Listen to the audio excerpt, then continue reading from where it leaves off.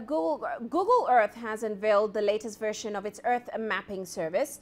It comes with a storytelling and artificial intelligence.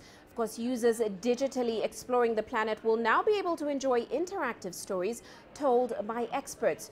To achieve this, Google Earth has partnered with BBC Earth, NASA, Sesame Street and the Jane Goodall Institute.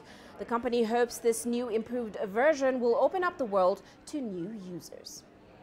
Voyager brings the planet to life by showing you hidden gems around the world, teaching you about different countries, and various other ways of traveling around and just getting exposure to places you might not know about.